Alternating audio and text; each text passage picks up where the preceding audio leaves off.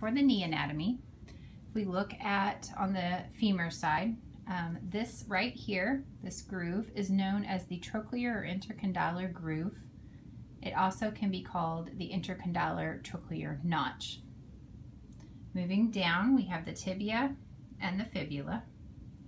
The tibia has the medial tibial condyle, the lateral tibial condyle. This flat part where the bone flares out from the shaft is known as the tibial plateau, and the little bump in the middle is known as the intercondylar eminence.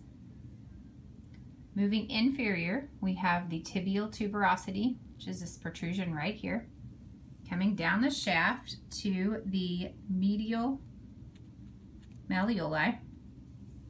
If you look at the fibula, you've got the fibular head, and then following the fibula down, you have the lateral malleoli. I'm going to turn his leg around to where you can see the calcaneus. So this bone here, the heel bone, is the calcaneus. This flattened portion right here is known as the calcaneal tuberosity.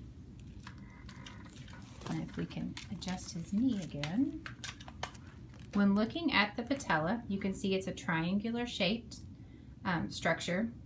The superior aspect is known as the base of the patella, and this point right here is known as the apex of the patella.